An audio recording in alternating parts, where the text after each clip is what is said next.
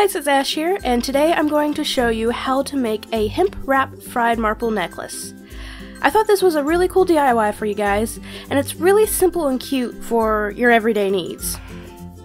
So what you're going to need for this DIY is some scissors, a bit of fine hemp twine. You can use a different type of string if you wish, or if you don't, just find a random piece of string around the house. And then last but least, you'll need a marble, or a stone. For this DIY, I'm using one of the fried marbles from one of my recent videos. Okay, let's get started. First thing I did was cut 3 strings. Make sure to make your strings twice as long as you want for your necklace. Once you cut the 3 strings, fold the strings in half and cut at the fold. So you have 6 strings now. Then at one end, tie a knot.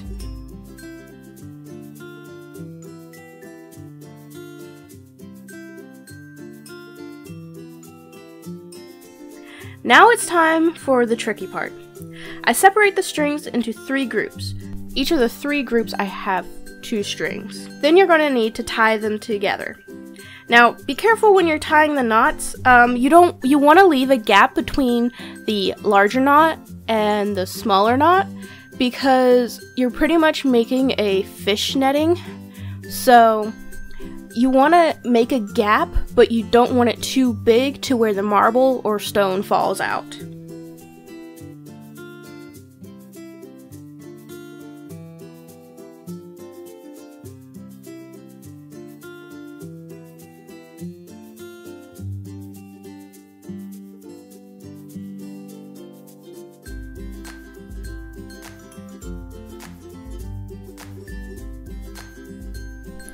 Now, separate them out again, and this time tie 2 of the strings that weren't at the same group together.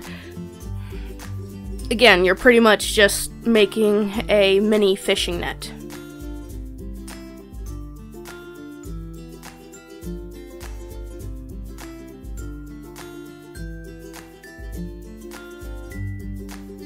While doing the knotting, you might want to check your marble and try to fit it in every now and then, just to make sure that the marble is going to actually fit and you're not making things too big or too small.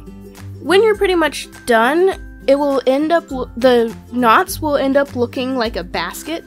All you gotta do is slip the marble right into your basket, tie a knot off at the end, and you're done.